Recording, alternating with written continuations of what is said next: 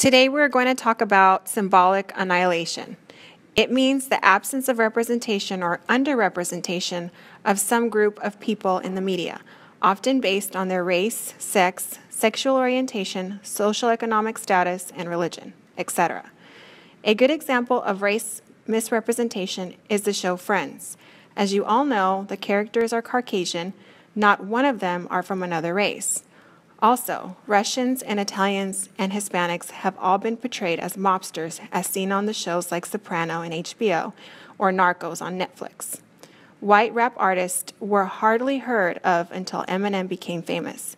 Before him, rap music was usually interpreted by African Americans. Another example of symbolic annihilation is sex.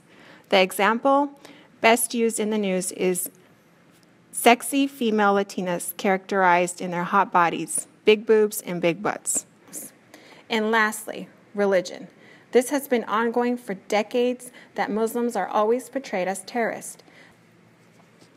There are many other examples in society that perfectly describe symbolic annihilation. This results in limiting our growth opportunities for our communities and keep us stereotyped into that social structure.